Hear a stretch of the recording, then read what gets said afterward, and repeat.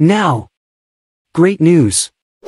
See here on the channel the main news of the Philadelphia Eagles. Subscribe to the channel and don't miss any more news.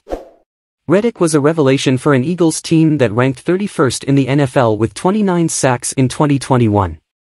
He signed as a free agent with Philadelphia in March 2022 and was critical to the team's Super Bowl run and vastly improved pass rush. The Eagles had 70 sacks last season. Reddick's 16 sacks led the team in 2022 and were second most in the NFL, trailing only San Francisco's Nick Bosa, 18.5.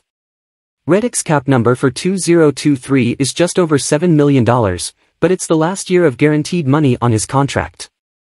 His 2024 cap number is almost $21 million.